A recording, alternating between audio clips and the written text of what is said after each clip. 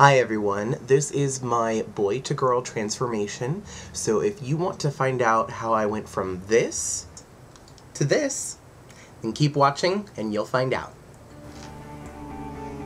Now, I didn't really do a good job at showing all the products that I use, so I'll try and do my best to remember which ones they were. Right here I'm actually using a concealer by Hard Candy. It's called the Light Bright. I'm just putting that anywhere there's any redness. You know, I also do a little bit of covering up of like my 5 o'clock shadow.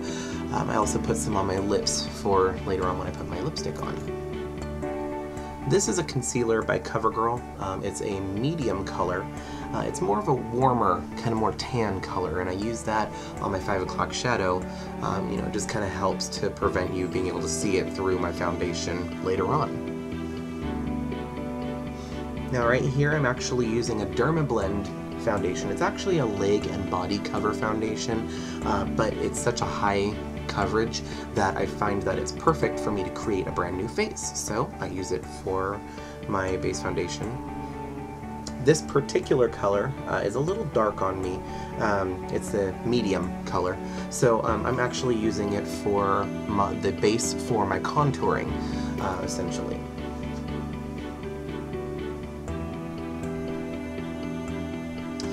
Now here I'm using a Real Techniques foundation brush, and to get the highlighting I'm actually using an Ulta brand foundation. It's a Fabulous Face compact foundation. It's a cream to powder foundation. I find that it's a really good alternative if you want something inexpensive and you don't want to wait for your Max Factor to come in the mail from ordering online. You run over to Ulta, and this is a good alternative for that. I do find that the colors tend to come out a little bit more gray though. They are a really good highlight though, especially if there's any flash photography, because they do catch the light pretty well, so it's a really good highlight, I find, in comparison to the Dermablend.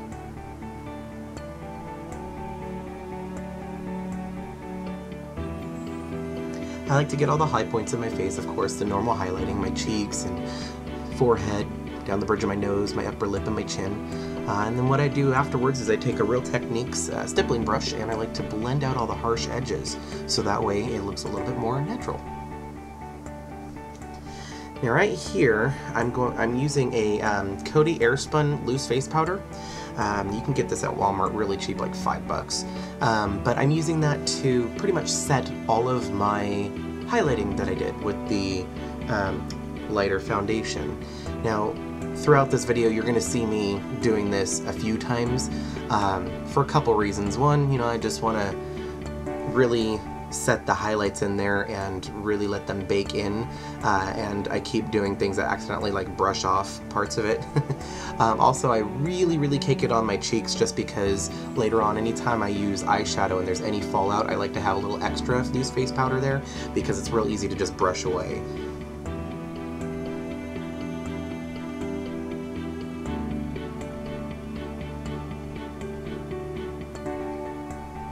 Right here I'm using an Eco Tools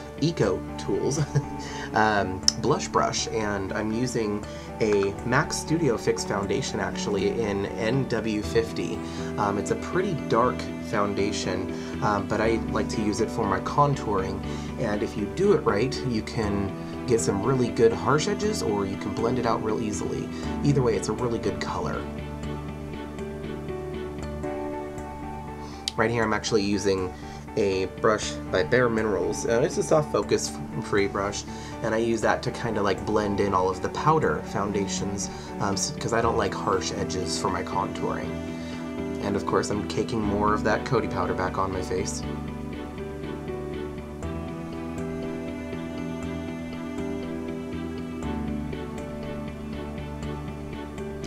Now here I'm using my Urban Decay Tinted Eyeshadow Primer, or Eyeshadow Primer Potion, that's what it is.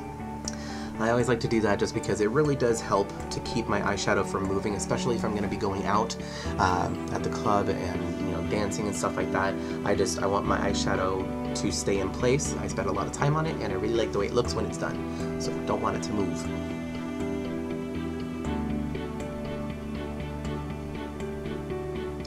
Now, I'm using a quad color Maybelline Color Delights Cream eyeshadow for the base for my eyeshadows.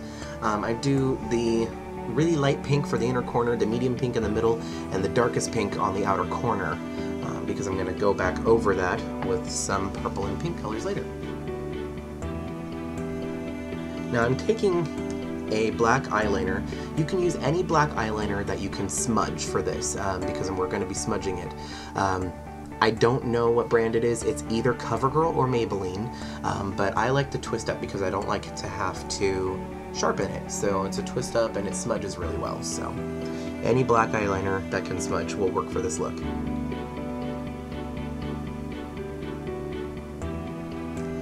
Now I start off by making a really big funky wing shape, and then I kind of bring it over to create a fake crease, and then of course I do the same thing on the other eye.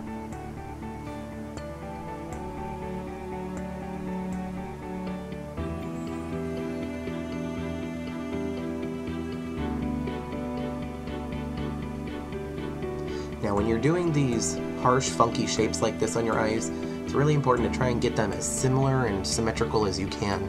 So you'll notice me kind of looking back and forth at the mirror and the camera, trying to make sure that they're equal, or even I should say. Now right here I'm actually using another Eco Tools brush. It's just a little smudge brush, and I use that to, you know, smudge out the edges and make it kind of smoky, to kind of smoke out the black eyeliner. And that's why, of course, you wanted the smudgeable eyeliner.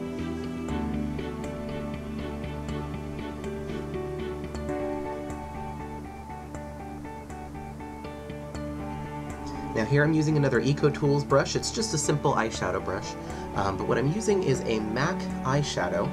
It's the Stars and Rockets color. It's the Velux Pearl eyeshadow. I love this color because it looks like a really bright fuchsia color, but it has kind of a pearlescent look to it. And when you put it over the black eyeshadow, it comes out to this really pretty purple, deep bluish purple color.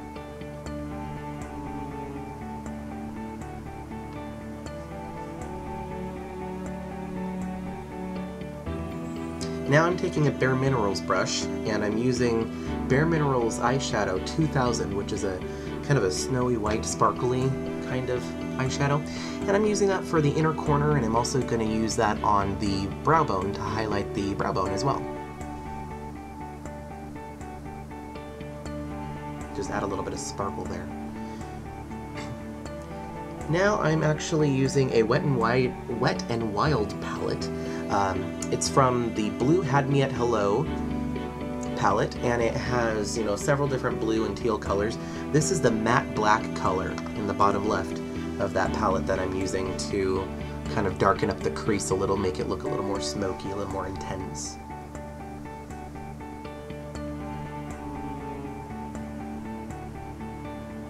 And then I go back over with my eyeshadow brush just to kind of blend everything out.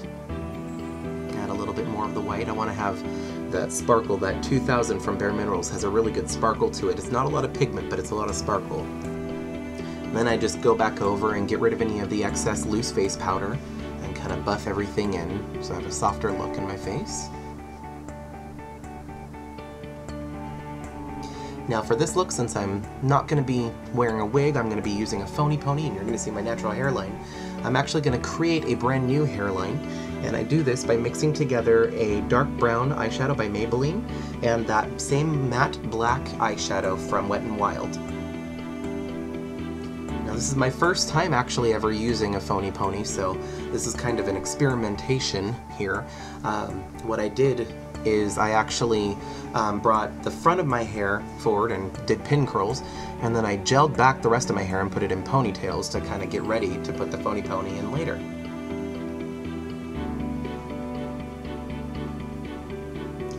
Now the blush that I'm using is actually an older Mary Kay blush. I've actually had this one for a while and I don't know the name of it, but it's kind of like a peachy coral blush. You know, just kind of add a little bit of color, just enough so you could see the blush, but nothing too overpowering because the eyes are already pretty intense. Now, right there I went back over my lips with the Hard Candy concealer, just to kind of give something for my lipstick to hold on to. And I'm now lining my lips with a MAC lip liner. The color is Oak. It's an Oak lip pencil by MAC. It's kind of like a lighter brown color. It's really good if you want to do a nude lip.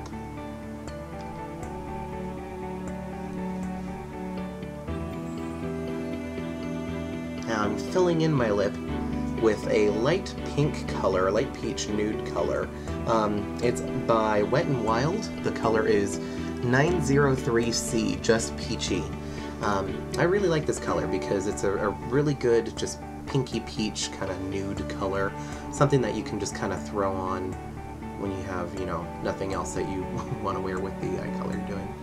I'm going back with the Hard Candy Concealer to kind of go around the edges of the lip liner just to kind of lighten up the edges, so to kind of give a more defined look to my lips.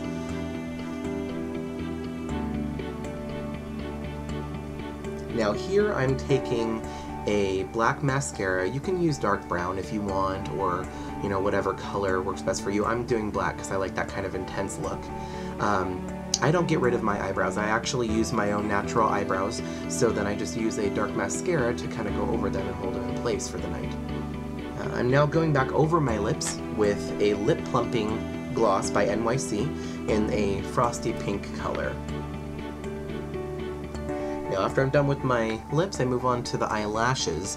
I go ahead and curl my lashes, and then I have my Maybelline Falsies mascara. Now this is currently my favorite mascara. I just really like being able to build it. It kind of gives that, you know, the falsies look, and it's good to blend into your false lashes if you wear false lashes. Now, most drag queens do wear false lashes. Normally I will wear 1 or 2 pairs. I realized after filming this video that I actually forgot to put on some false lashes, so I'm glad that I used my Falsie mascara.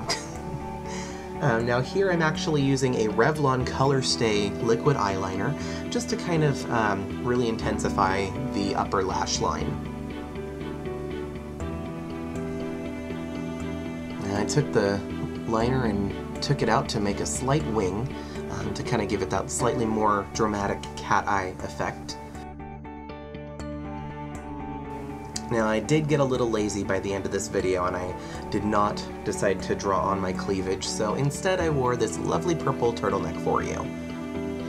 Now here I took out the little pin curls that I had for my bangs. I was going to straighten them slightly, but the way that they came out I kind of liked them, so I just kind of left the curl. Now the ponytail that I'm using is by Revlon. It's just a clip-in ponytail. I got it in dark brown, which turned out to be almost an exact match to my hair color. After you've got your ponytail in, it's time to just accessorize and do any little finishing touches, and you're done. And here you have it. It is the final look. I don't know, I was going for a purple look, you know, so I did little, you know, the purple eyeshadow and everything, and I actually based it off this flower. I really wanted to have this flower in my hair for this look, and I really like how it turned out. So, you know, I hope that you like the transformation from boy to girl for, you know, my drag persona, and hopefully this was helpful.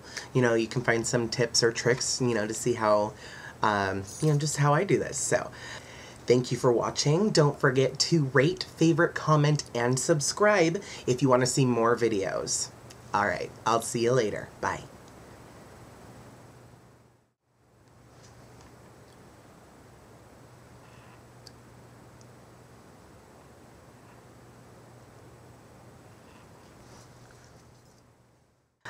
Thank you for watching, and